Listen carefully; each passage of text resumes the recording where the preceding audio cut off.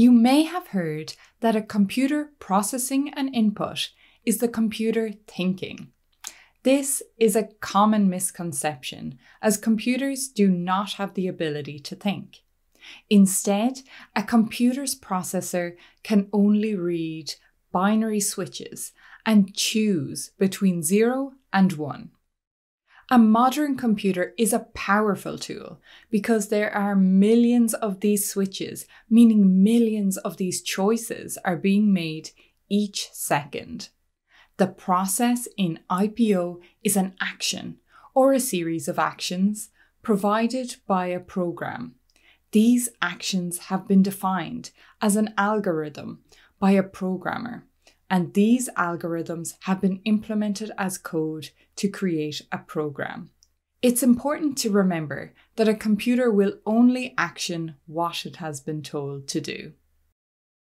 A great way to demonstrate this is by creating a physical IPO machine using a cardboard box.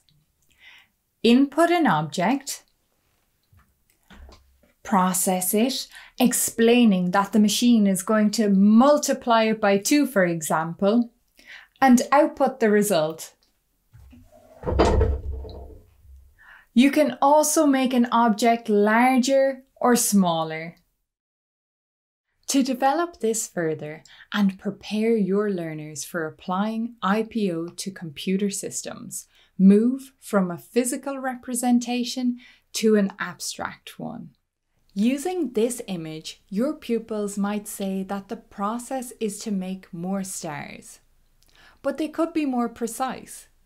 Work with them to understand the importance of precision and that the computer will only do what it is told.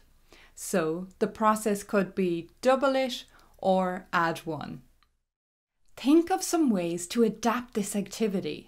For example, you can provide the process and output so that your learners provide the input. Or try using numbers instead of pictures. Using the comment section below, share ways in which you can make the IPO machine activity relatable for your pupils. And describe an activity which you would use to demonstrate IPO using resources that you have to hand.